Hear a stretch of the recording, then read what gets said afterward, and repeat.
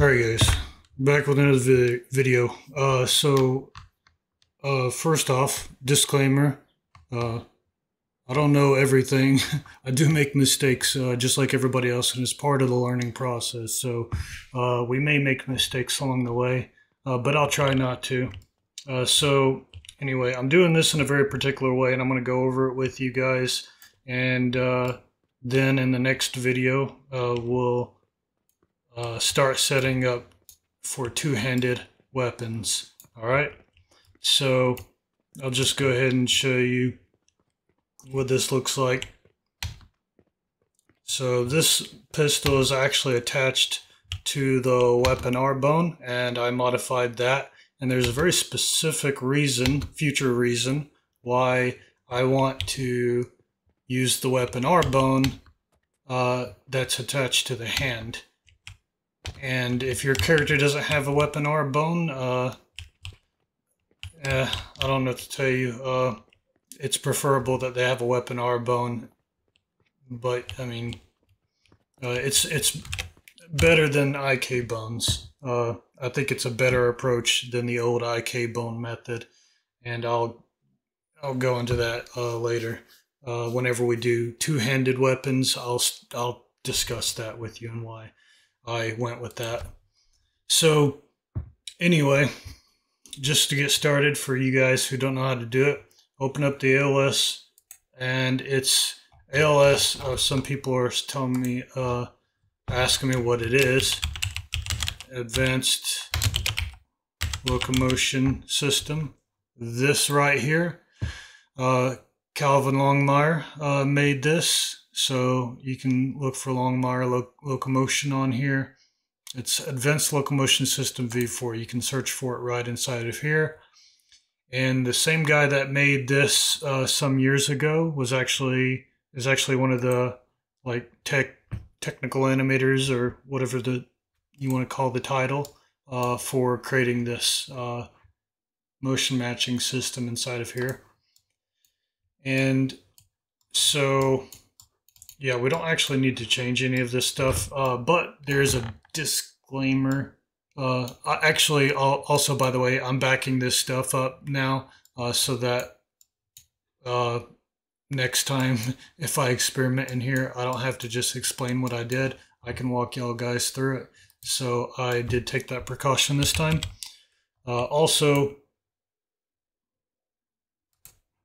Yeah, so you right click and you go to Asset Actions inside of this ALS project, and you go to Export and just export them into a folder. It'll don't change any of that, just leave it like it is and say Export, Save, Export. You're going to export the M9 and the M4A1 under the Advanced Locomotion V4, Props, and Meshes, because we're going to be setting up the M4A1 with the animation system in the next video, so you may as well go ahead and bring that one over as well. So anyway, yeah, so let me go ahead and explain to you. So down in the description, I'm just going to go ahead and include all of these animations. And I thought I duplicated that. Damn. Okay, well, I didn't duplicate that, but that's okay, I guess. So I'll explain it to you anyway. So I'll include all these animations, and actually I'll just go ahead and export all these animations. Do I already have I deleted that folder? Yeah, that's right. So I'll create a new folder. You don't have to export these animations. I'm just going to show you guys how to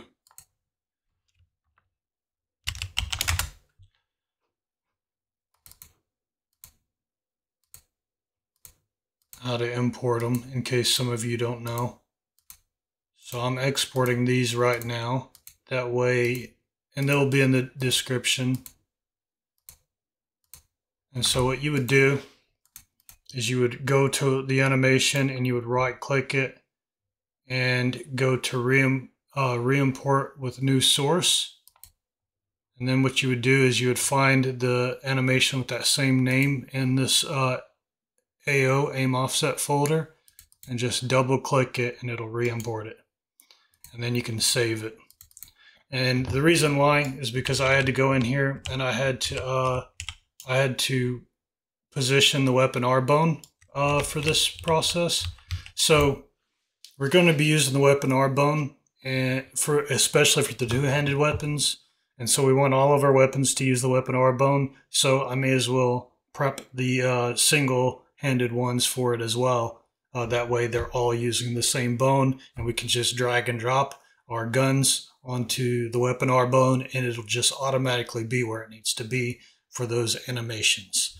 So also, if we come back over here, the reason why I just went and did the entire hand rather than just the fingers like they did in ALS is because the weapon R bone is attached to the hand R. So if you look under the hand R, you'll see that there's an unweighted bone called weapon R. Now, technically, you could just say, okay, not the hand, but thumb, O1R, ring O1R, pinky O1R, middle O1R, and index O1R, and weapon R.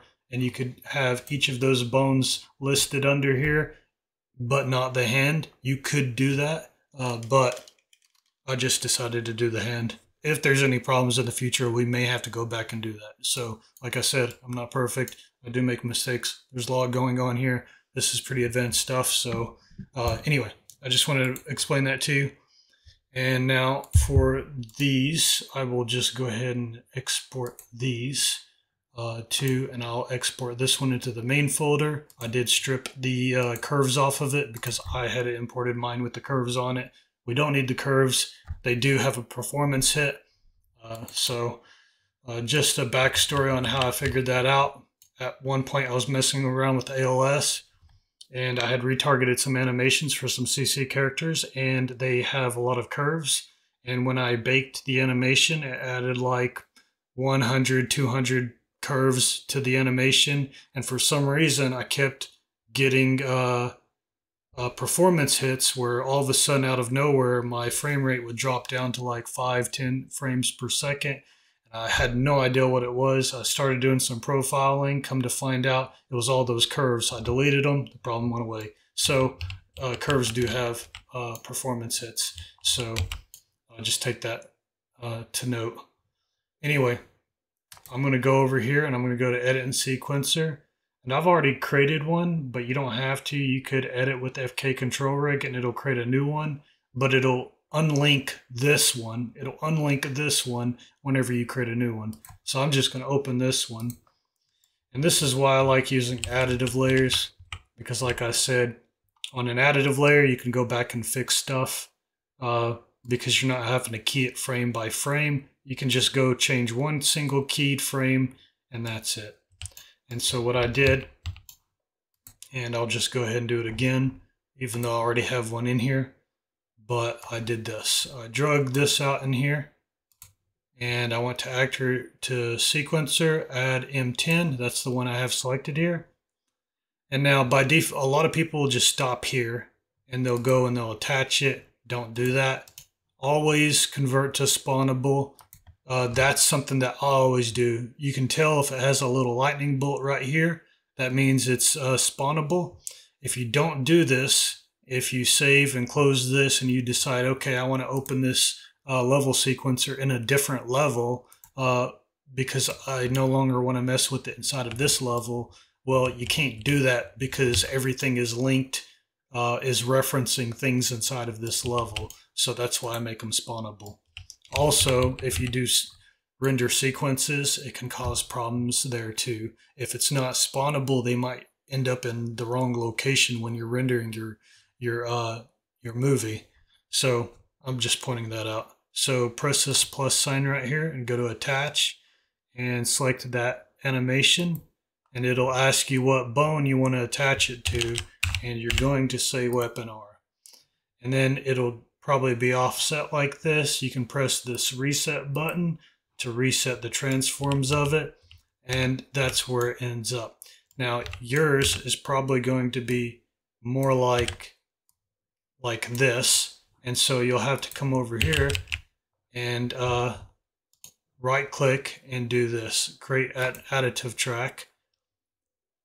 And then on that additive track, select that bone, and then you're going to move it into position and rotate it. And obviously mine is all offset because I offset the weapon, but you get the point. So I'll go into this again later on in another video. But you see how I screwed this up right here? So I can just actually delete this and it puts it back how it was, unaltered. That's why I like additive tracks. Real easy to undo what you did. So it's like having a history that you can go back and, you know, it's like having an undo button on stuff that you've changed. So anyway, that's how that works. After you've positioned it where you want to position it, you can come over here. This is what you'll see, and whenever you're in animation mode right here, animation mode, you can say poses and then create pose, and you can name your pose and say create asset. I've already created mine right here. And then what you can do is you can come out of here, and let's say for whatever reason, I wanted that weapon or bone to be in that specific, oh, you know, I'm not going to do that because that's going to mess mine up. But I'll show you how you can do it. I'll open up this one, and I'll just open up the one I already have just for demonstration purposes. But I would select, I would make sure that my additive track right here, and honestly, it's better to call this, to rename these after you create them. That way you can identify which one is which, and you don't have to guess. But you can move your cursor over here and you'll see it says additive on it when you move your cursor over it. So make sure you have your additive track selected. Press this select button, select controls button. It'll automatically select that bone control for you. And then you can check that key button and paste to the pose. And it'll automatically paste it in here and key it for you. All you have to do then is save it and close it, and that's it. That's all you have to do. So with that out of the way, the reason why I am doing this is because in some cases during animations, like for example, if you're holding a rifle, this way, then yeah, you're going to twist the wrist, but you're not going to want to twist the wrist to make the gun completely look like this. You're actually going to want to also spin that weapon or bone as well. And if you don't, then it's going to look unnatural, and you're going to have to bend your wrists on your character in an unnatural way. So if you go and you look at Lyra animations, you'll realize that in a lot of the Lyra animations, like where they're doing the rifle butt stroke animation, where they're hitting the enemy with the butt of the rifle, during that animation they're actually animating this weapon R bone and spinning it. So there's a specific reason why they started using these weapon R bones. They're very useful. They kind of serve the same purpose as the old IK handgun bone did. So it's just more convenient because what you can do is you can create a virtual bone off of the weapon R bone pointing to the hand L. And what that does is if you do spin that weapon, then your virtual bone will be in relation to the orientation of this, and it'll be offset with that spin on your weapon R bone. If you don't, then your weapon will come out of the left hand, and it'll go this way as this is spinning this way if he's holding the rifle, the barrel of the rifle. And that's the reason why. So you'll understand that whenever we set up the rifle later. So just letting you know on that. So before I go, obviously I have to show you all how to set this up on here. So all you have to do is get this skeletal mesh and just drag it in here and make it a child of this mesh, and then press this parent socket button and search for weapon and select the weapon R, and then just zero that out, and now it's perfectly where it needs to be. So that's all you have to do. And that pretty much sums it up, guys. I'll see you in the next video where we will set up the M4A1 animations, and I'll explain more about that IK stuff.